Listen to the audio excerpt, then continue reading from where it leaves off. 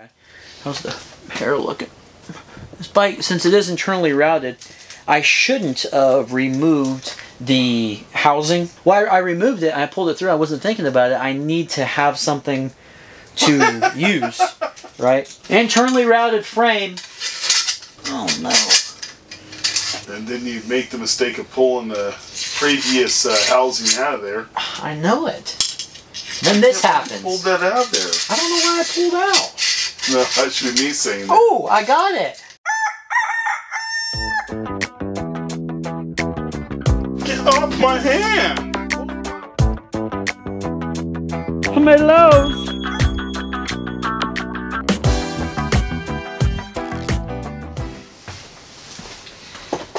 There's some tangles up in this. I don't want to hear about tangles, okay? Wolf Tick Nation.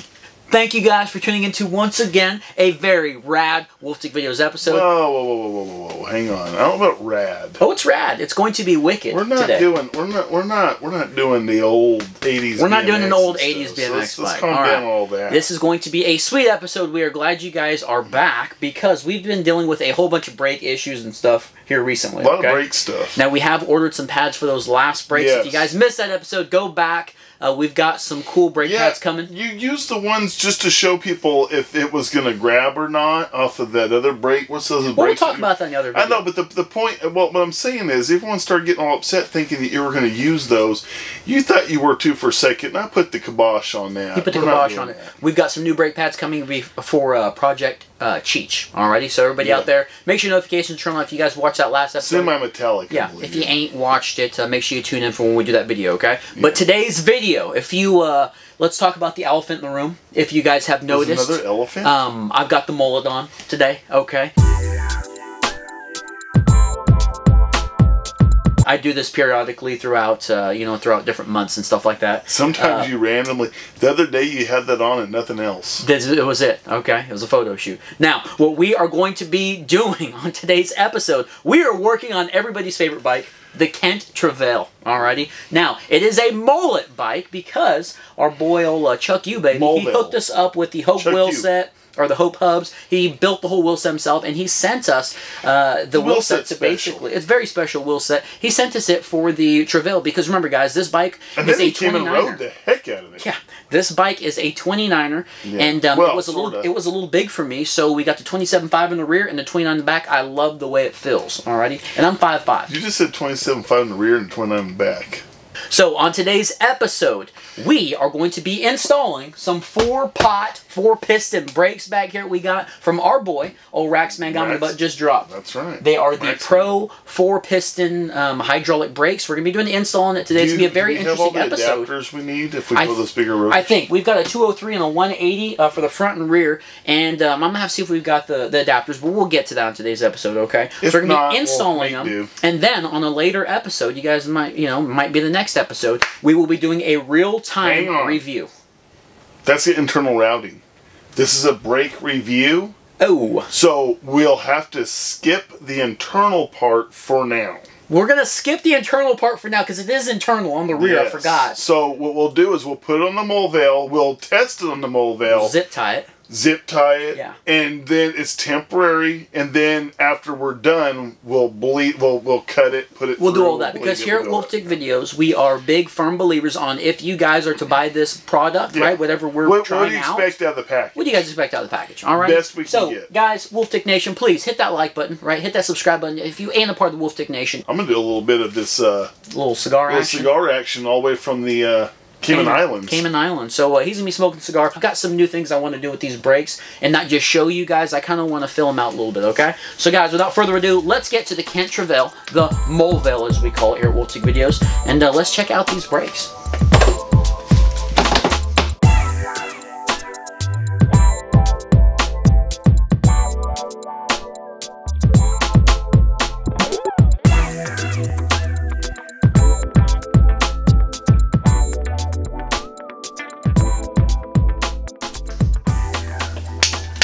Alright guys, one thing I want to talk to you guys about is the internal routing on this bike before we get started, okay? Put on the bike stand, and then I started thinking, hey, we got a friggin' awesome Park Tools bike stand Big Brother Kevin H hooked us up with, right?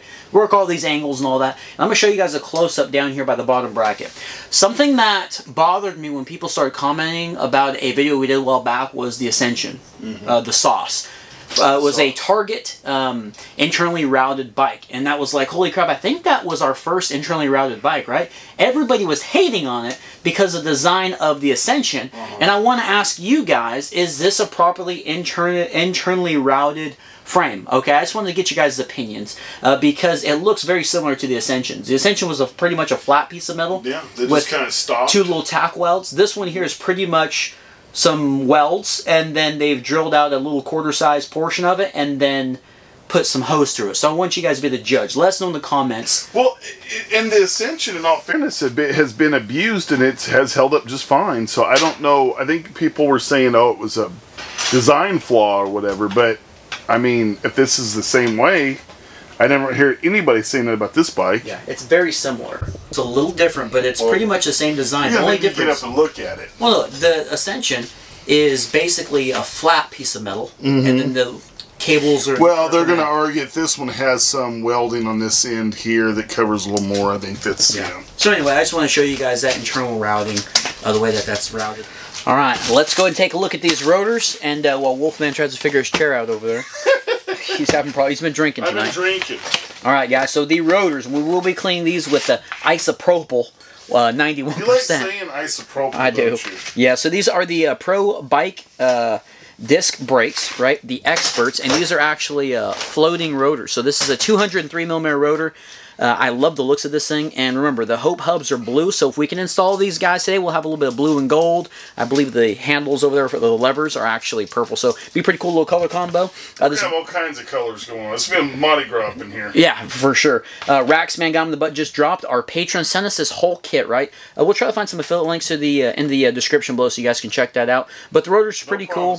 I'm hoping that we can install this guy today because we've got... Let me scoot those out of the way. We got all this going on here.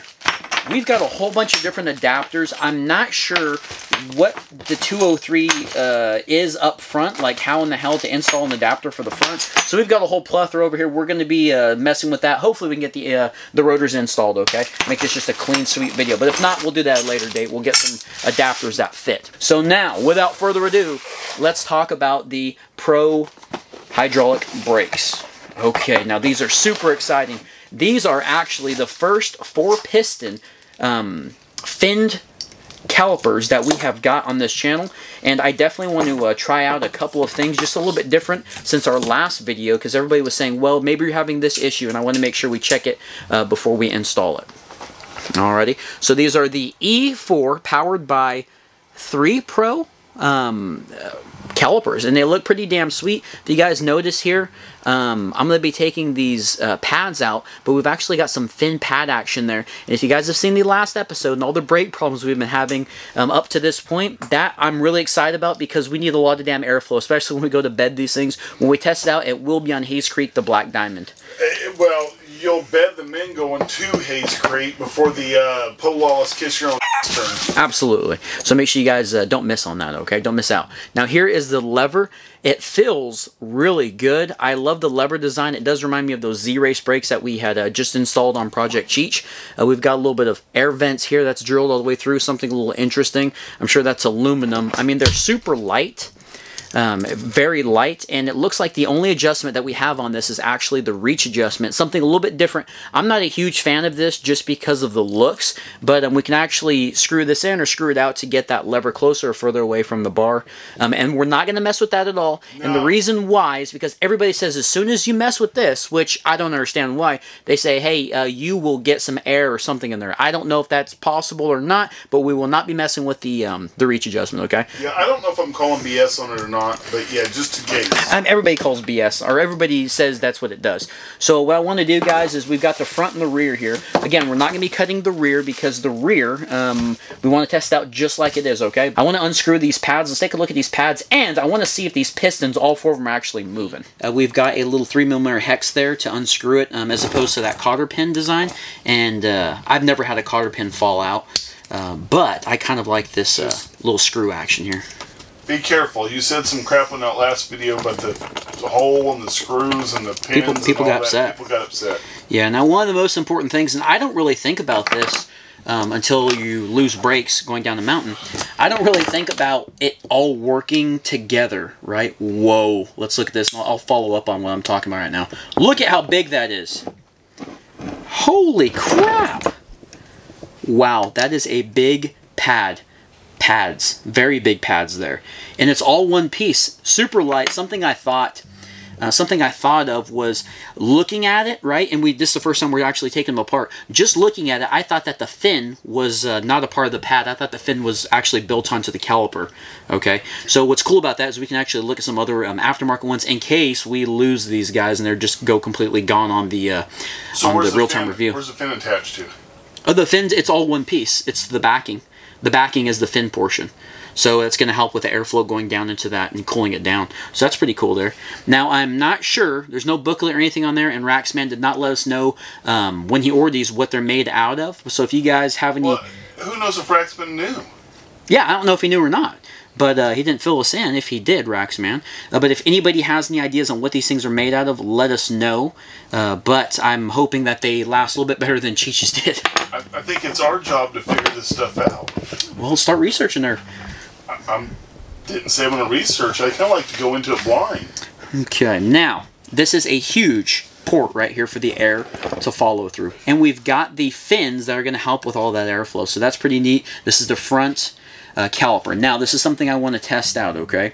Do you guys see the two pistons on the left and right side? Right? We've got all four of them. I want to give this a squeeze, okay? And I want to see if those actually all move together. Let's see if we can do this number here. Okay, let's see if they all move together. Not a big squeeze all together. I don't want to go a full pump, but we want to go a little bit. Now, do you guys see them all move?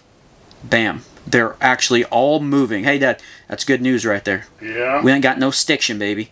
They're all moving. Don't start saying shit. Now, the one that you guys can see in the bottom right is moving as well, but it's not moving as much as the other ones, and I don't want to pop these guys out. So that is a good sign already right off the bat. So very cool. I wanted to make sure we check that because, as I said, it's important. Everybody in the Wolf Dick Nation let us know on those comments on the last brakes.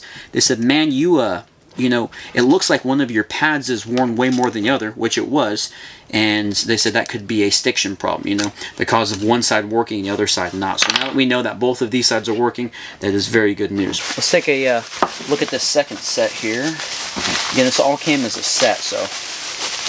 Well, he all sent it as a set. You know. Oh, dude. Huh? What? Oh, we're set. What? It's separate. The lever and the caliper and the hose is separate. Just look at that. So we can run an internal. I mean, yeah, okay, we can, but how? Does that mean we gotta bleed it then? I know. Well, it should have fluid in there, so we're going to do it. We're going to run it all the way up through there. I said this a while back. I said the positive when we did brakes like this is if you do have an internal setup, right, you can... They send it to you so you can run it through there, not make a big old mess and have to bleed it and all that. So we're actually going to find out, does it work? So the lever's in there, and, very cool, we got some mounting hardware, and we have a barb and an olive. And the lever, guys, does have a little plastic. It's got those rims. Yeah, it's got a little plastic cork in there. Hopefully they put some fluid in here so we'll have a bunch of air. Let's start with this install. Okay, now somebody else answer me this. Getting into the mountain bike game, when we first got into it, I was always wanting to find bigger and better, right? Because I always thought bigger was better. Now, when it comes to the rotors, obviously we've got the 203, and the thing I forgot about is the Trouvaille actually comes with the 160 in the rear and the 180 up in the front. But we're going to be doing a 203, so that means we are going to need a larger adapter. And I actually found one. This here is a... Did the Trouvaille with the 180 in the front? Yeah, it did. Yeah. This one here is actually it's a PM, front and rear 203. Okay, so that's what we're going to be using. This is the strangest thing. If you guys have ever had problems finding these damn things and what works on what, let me know in the comments, because holy crap, have I run across some problems with trying to find the right adapters. And luckily, the Wolftick Nation, I've got a whole bunch of them over there, like I think about 8 of them, and that's thanks to you guys sending us them. You know what I'm saying? For all of our builds that we have issues with. So we got it finally covered with this guy here. We'll put a affiliate link in the description because this is a huge problem for me. I hate when you say that because sometimes you forget to do it. Well, sometimes we can't find them. Now, the cool thing with the Hope hubs that old Chuck U built out for us. Chuck U. If you guys remember, these are the Hope. I think they're Hope 2. They're really nice. They're beautiful hubs. They are the Hope Pro 2 hubs. Now, the very cool thing with these things... He built that whole wheel set. He built the whole wheel set. We ended up buying these adapters because this. Check it out. You can pull that out. You can switch it between a 9mm and a 15mm through axle with boost. So that is just awesome. So Chuck U, one of our patrons, thank you again for that. And they're stupid smooth. But I love boost? This. Yeah, it's with the boost. Well, no, the adapters we bought were boost adapters. Yeah. Yeah, for 15mm. But honestly, one thing I do want to say about mechanical brakes, and you guys will all agree with me, especially William Page out there, they don't fail. I mean, for the most part, you might have a little bit of stretch. You might not have the best cable stretch. You might not have the best. Not just William Page. There's been other people that's been going on talking about, you know, how hydraulic brakes are overrated because the bleed process. Yeah, it's Berserker Nick. Berserker Nick. Man. Nothing but issues with his newer map bikes. Some of them, but not all of them. But same with us, is we've had issues with some, but not all. Yeah. But what I was getting at is the Trouvaille. One day we rode, might be on the brake review video. We did the Trouvaille, the CRX Pro, that old Raxman got him, and the butt just dropped sent us, right? It's got the little switchable tension knob on the Groupset. He sent us that, and what I want to say was funny was, I believe I did Project Cheech's real-time review beforehand, and then I got on this bike, and I was like, oh my god, this is amazing, because the brakes worked, you know, and it's funny because you automatically think, well, hydraulic brakes, that's the end game. Oh, hydraulic brakes, that's going to be an upgrade in itself. Not always. Sometimes it's just a pain in the... Some people are going to say, well, yeah, but you haven't used good hydraulic brakes. We've had some good hydraulic brakes. The MT420s are up there. Pretty good brakes. We've got a video on brakes, so you guys need to watch it. We've done brakes since then. Yeah, we've done brakes since then. But anyway, what I'm getting at is mechanical brakes are sometimes just damn good, you know, because they work. And I would love to try some really high-level mechanical brakes. Or even mid-tier mechanical brakes. You know which ones I would like to try? Are like those, and I was thinking about ordering some. I just don't know. Well, that's what I'm getting at. I just don't know if I could bring myself to order them. Magura's, that Magura sells like $168, $65 cable actuated hydraulic brake that's got that, the calipers hydraulic, and then the levers you can just change them out or do whichever ones you want to. I think it's Magura that sells them. Oh, kind of like the HB100s. Yeah, It's the cable actuated hydraulics. Yeah, and they're like $180-something, but that's something that we haven't tried yet. Well, we've tried the Zoom HB100s. Yeah, but they're, you know, those are budget. You know, I mean, those were like $40-something at the time when we got them. Yeah, but I mean, $100 and something. I think some people would still consider budget.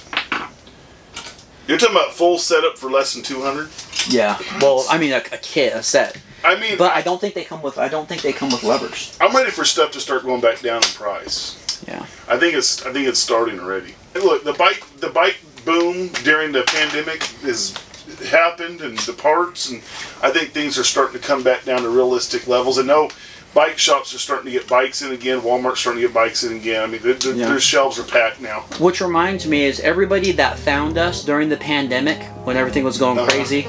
Thank you guys if you're still here watching us. Yeah. We appreciate that. Yeah, thank you.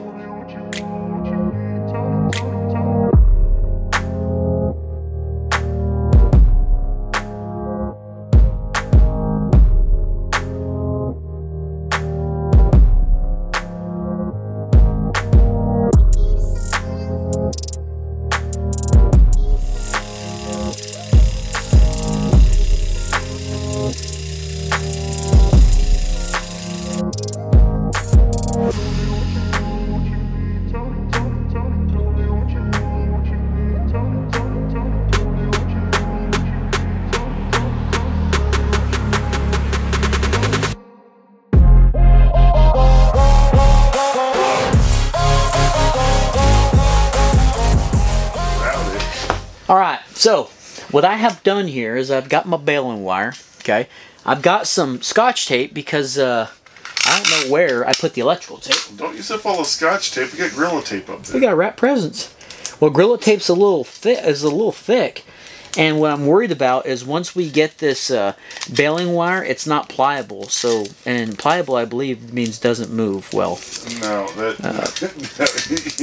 you're all over the place with your crap. So I'm going to kind of wrap it like that because it's thinner up here, obviously, and that's a tight hole we got to get through. I'm just hoping it doesn't come off of there. Let's wish me luck. I'm going to be genteel with it. Okay, and we're just going to pull it up through the top. That's rough right there, folks. I'm telling you, that's rough. Wolfman talking about falling out issues. You gonna have a falling out issue? Yeah. I never had a falling out issue in my life. Okay. Well, gentle. About to have one. Oh, buddy. We're just got Scotch tape here, guys. Like we're wrapping gifts. Come on. Now, it's so tight up here. Oh, no. It's going to rip. Yeah. It's going to rip. Here, you grab that. You grab. You got. Oh. I've got Scotch tape. Okay. Well, then go easy now. Don't get in a hurry. Bam! Look at that. Look at it. Just look at it. All right. All right. So I'm going to put the little rubber covering over it. It's going to cover over the lever. We've got the olive. That's a tight fit. Okay. So the olive is on there. You guys see that? Got the olive on there. And now we're going to take the Phillips out, but before we do, let's take the little plastic keeper out of the brakes. Now this does look like there's a little bit of excess. Okay, there is some oil. Now, Dad, do you think I should put a couple of drops of some of that finish line in that lever? There's oil in there. Okay, I don't want to pour out, but do you think I should put some in, or do you think I should just zip it up the way it's done? I think you don't add anything to it until we can review it. If you think you can do it where it's going to be effective and not full of air. Yeah, now we're going to unscrew the Phillips, and this is the part where we're going to have to kind of make some ends meet. Let's hope that a bunch of air don't get in there so we can do a proper review. Okay, so that actually had a little O-ring on there. I like that. On the Phillips. Okay, now, uh-oh, hang on. I done messed up. I got to put this on there. Almost forgot. I got to put that on there, and then we got to put the olive. All right, now we are set up. We're going to screw that in. We're going to push that hose in there. Okay, don't ever have to do this with mechanical. You need people all riled up. Yeah. Hey, a little shout out, real quick, to Bob Havens, right? Because he sent us like $20 in coffees to buy this open end wrench set for brakes specifically. So Bob Havens, still thinking about you, buddy. Every time I reach for one of these wrenches. Not to be confused with Evans. Yeah. So that's tight on there. I don't want to go any tighter because it's aluminum. Okay, I'm not going to go any tighter. It's aluminum. We're going to slip this over. Alright, well before we do actually, let's dry this off, and then what we're going to do is we're going to see if there's any oil that leaks out of here when we do the squeeze. Okay, and that's around the caliper, or the rotor back there. Alright, we ready? Let's see if there's any fluid. Is it fluid? Big squeeze, no fluid. No whammies, no whammies. Hey, no fluid. Okay, it's not on the bar, but that feels it feels good. It does feel good. It doesn't feel squishy. It actually feels like I'm hitting a wall. That's good. Okay. Alright. So, we're going to put that sucker on there. Oh, this bike's going to look sweet with all different colors. Woo!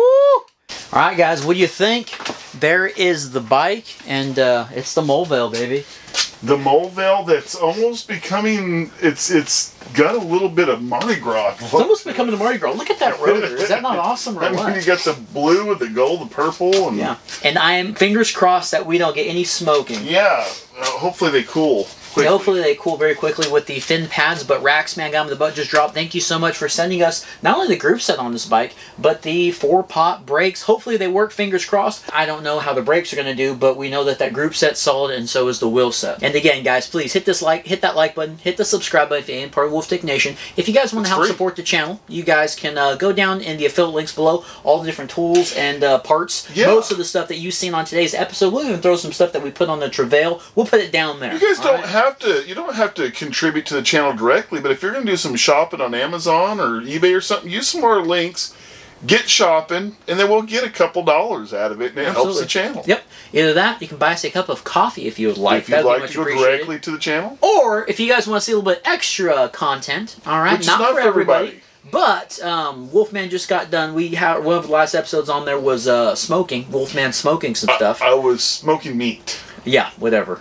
You guys can become a patron, much like Raxman got him in the butt, just dropped his. All right, Raxman, thanks again for the breaks, buddy. Guys, we will see you on the next episode. Yeah.